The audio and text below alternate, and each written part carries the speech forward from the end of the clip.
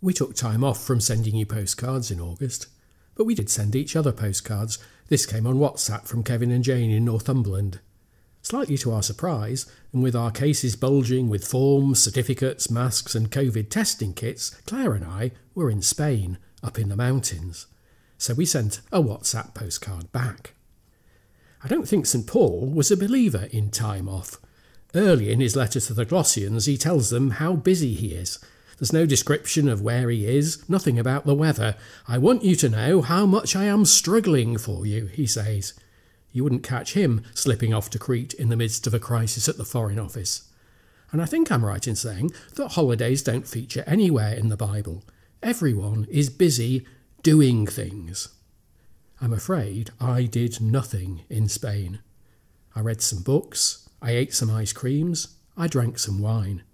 But mostly I sat in the shade and gazed vacantly at the mountains. It was great.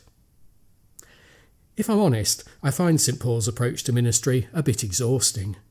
And as our churches start to wind up again after the summer, I wonder whether faith is about the things we do, the things we organise. For this I toil and struggle.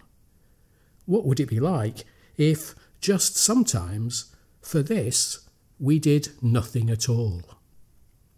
God of the sea and the mountains, lift our eyes to the hope of glory. Amen.